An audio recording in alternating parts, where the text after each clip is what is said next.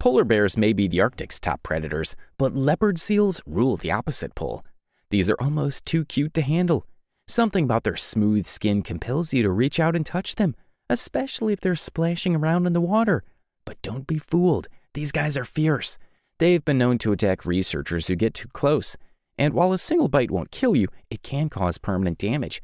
Leopard seals have been observed actively hunting humans, and the gruesome manner in which they slaughter penguins would make your stomach turn.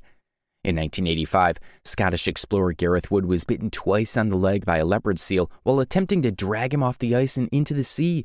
And in 2003, a leopard seal dragged snorkeling biologist Kirsty Brown underwater to her death in Antarctica.